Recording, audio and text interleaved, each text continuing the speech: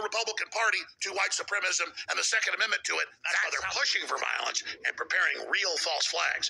Not just guys dressed up like white nationalists to discredit the Republican gubernatorial candidate in Virginia, but violence, my friends. And that's so if you go to a black church or you go to a, rural, say, black grocery store, you better be packing. You better be watching. Because let me tell you, the deep states are coming.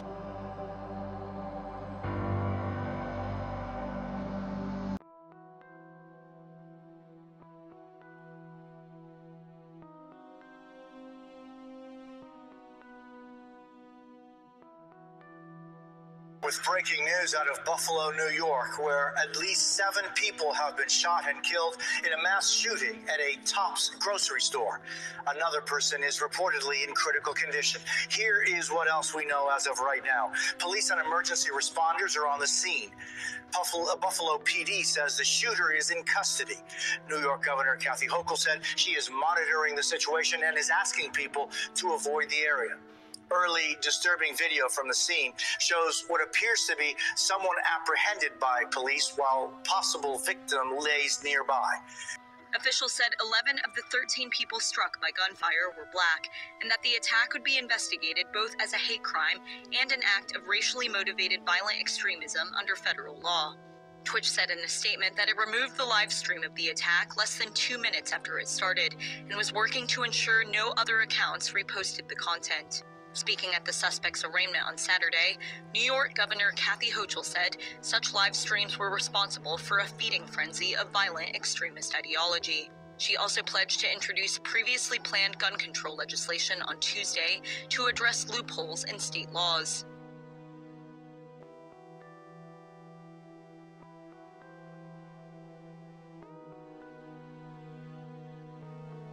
Replacement theory is the idea that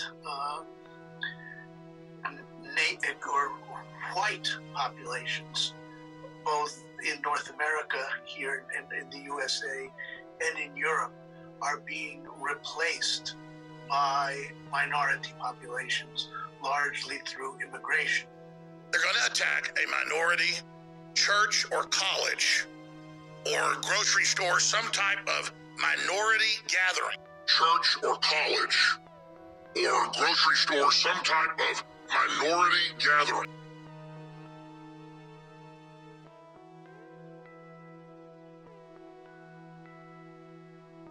I've been telling you one story since we first came on the air, and it was about this man here, Grady Lewis. You were in that Tops earlier this afternoon. We're going to get to that story, but you told me just a few moments ago that you actually spoke with the suspect yesterday. He was here. Tell me more about that.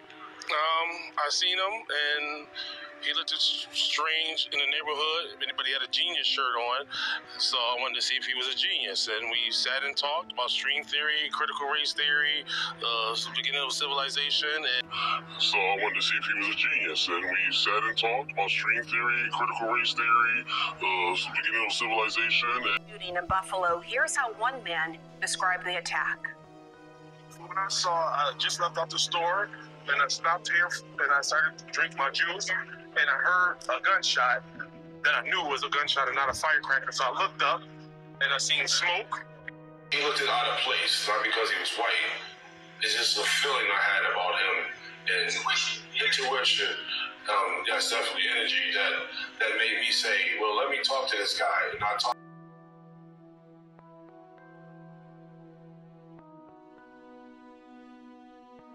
White. It's just a feeling I had about him, and intuition. That's definitely energy that made me say, well, let me talk to this guy, and I talked to him for like an hour and 45 minutes, and I actually even bought him something to drink because he did seem a little nervous. To see the countryside, and he was gonna go out camping. He bought a big thing, a jug of water. He had a little nervous twitch to him. I bought him something to drink, and we sat and talked for about an hour and 45 minutes after seeing the pictures and seeing the blue car that I seen him got into yesterday. So it's a shock right now, and he told me his name was Peyton. So it's a shock. And we did see a blue car get taken away from this scene just about a half hour or so ago. And you were saying that you were speaking with him on a bench that's located outside of this Tops. Yes. That's the bench that earlier today, when I first got here, you were the first person I spoke to, you were telling me that bench is your office. Yes. And you usually like to stop and sit there and talk Yes. to people that are passing by. Today you didn't stop. Yes. I spoke to you, were telling me that bench is your office, and you usually like to stop and sit there and talk to people that are passing by. Today you didn't stop.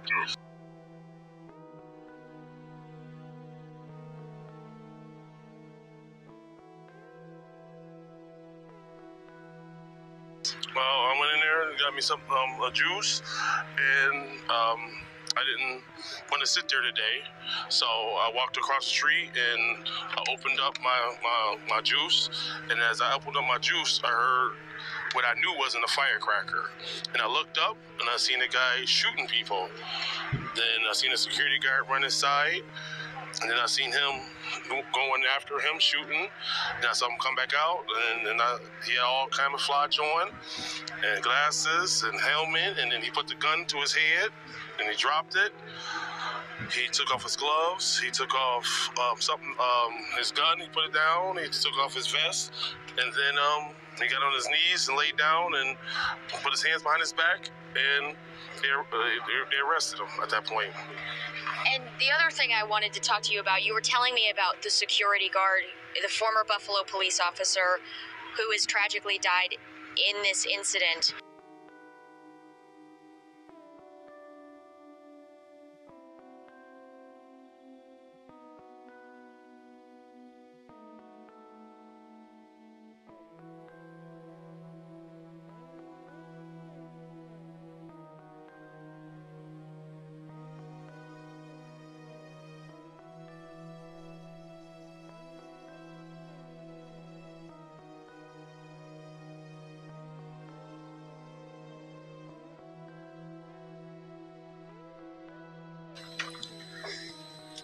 I'm very sorry for all the pain I forced the victims and their families to suffer through.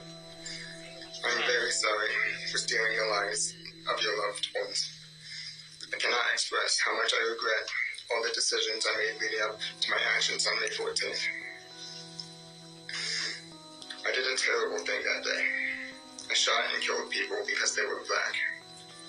Looking back now, I can't believe I actually did it. I believed what I read online and acted out of hate. I know I can't take it back, but I wish I could. And I don't want anyone to be inspired by me and what I did.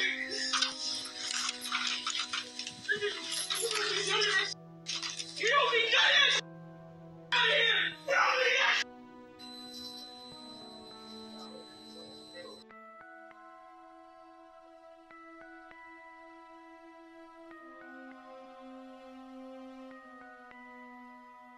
I have here with me today Mr. Aaron W. Salters from AWS Hydrogen Alternative Energy Systems.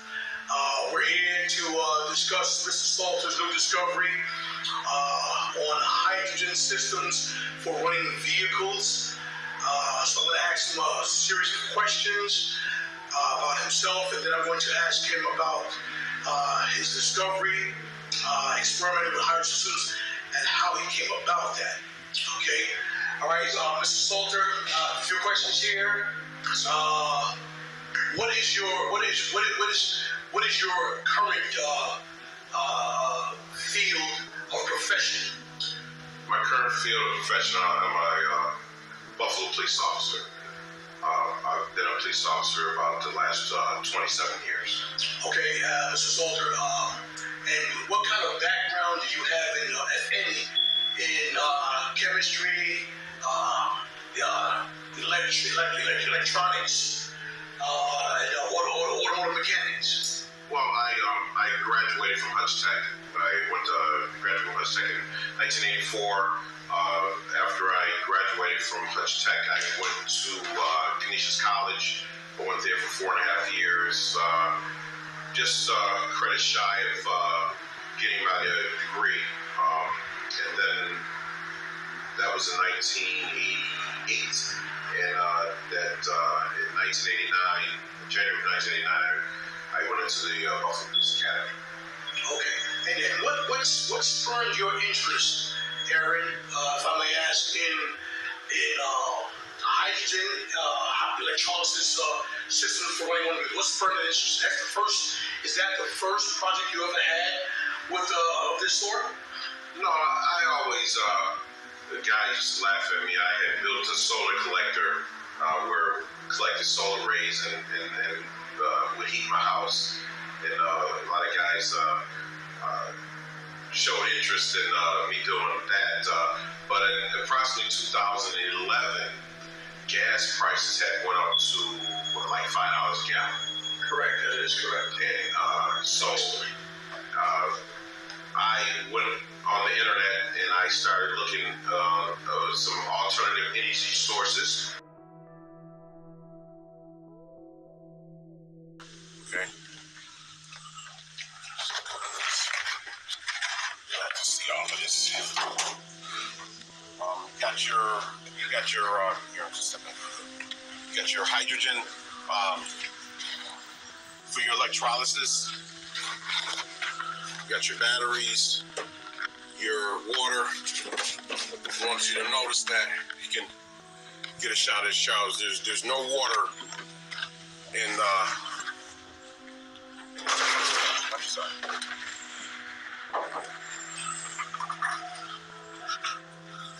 Okay, tank is empty. All right, I'm gonna put this back on. We're gonna need water in a minute. This is a agitator.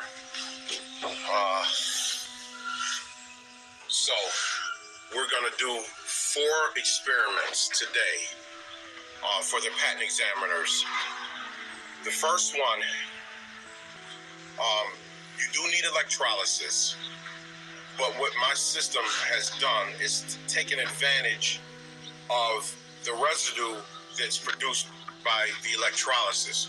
So we're gonna actually start this vehicle without any electrolysis. The second one, we're going to fill the water tank with water. And again, we're gonna be able to start it without electrolysis and run this engine. How long, we'll find out. Then we're gonna turn the hydrogen generator on and we're gonna let that produce some gas, and then we're going to see how long the engine runs with the hydrogen only. And then the fourth one, we're going to use the combination of the hydrogen generator, the agitator, and we're gonna see how long it runs together. Okay? So, first thing we're gonna do, we're gonna start the engine up on gas first. And I'm gonna initiate the agitator, and then we're gonna go to the front and we're gonna switch the gas, hydrogen gas on and the regular fuel off. Okay? I'm gonna pause for a second. Go ahead.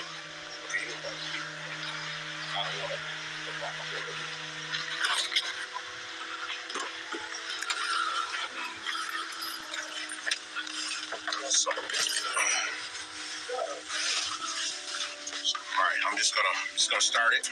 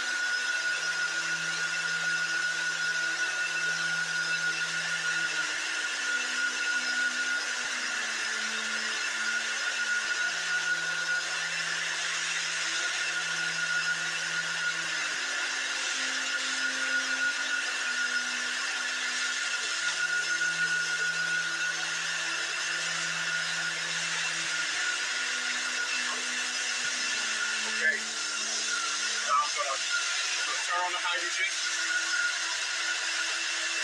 And then I'm gonna turn off the gas.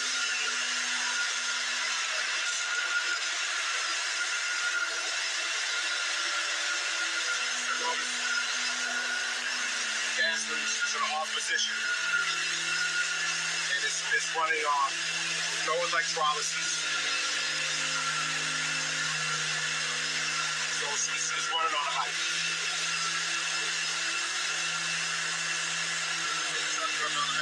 It's running on hydrogen right now. Shut the gas. The gas is in the shut off position right there.